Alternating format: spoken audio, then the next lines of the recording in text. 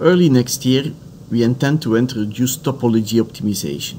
You see here a design volume, this block, and within this volume, we're going to let the software create the optimized shape.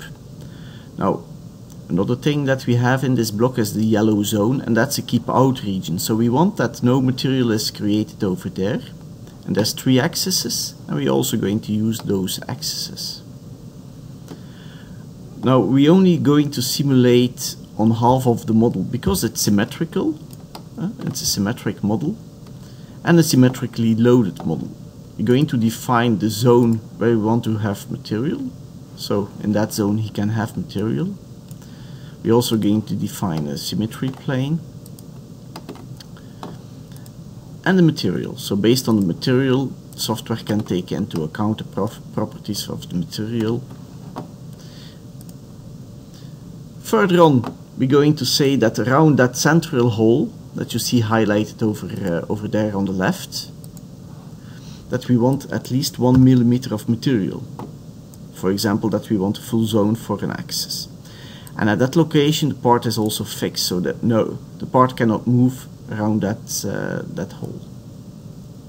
We're also going to define an offset around the right hand hole. And finally, I'm also going to add the shape in the middle, the yellow one. And on that yellow shape, I do not want any material in it. So it's a keep out zone.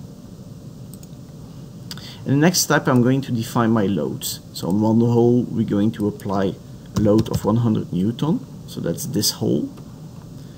And I'm also going to define the direction of the load from this point toward that point.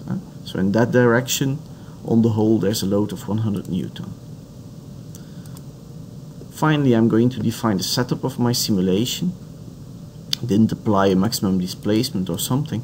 I'm just saying, well, try to have an optimum shape when the weight is divided by 4.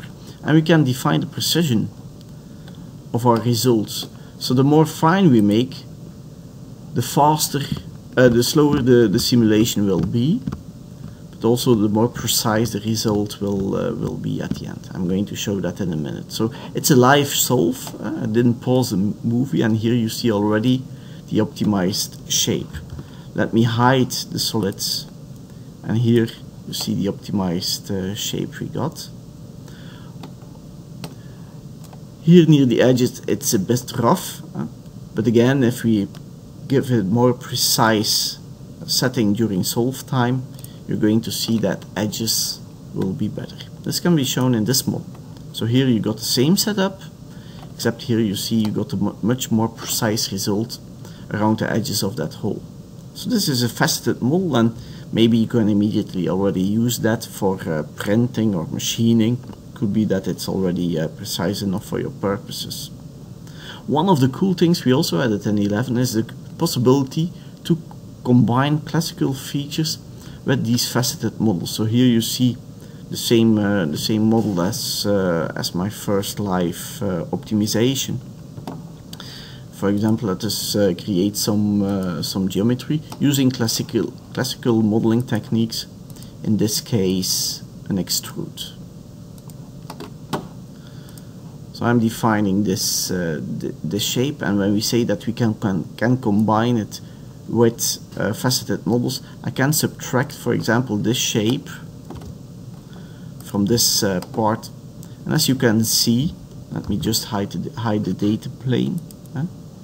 We just created in this faceted model and cut out using a classical modeling operator and this shape. Another example of an optimization is, for example, this bracket.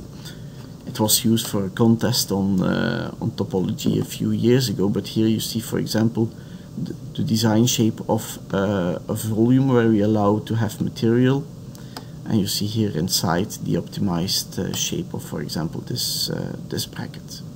So it's a method that gives you, on a very fast way, already some shapes that can inspire you for your final product.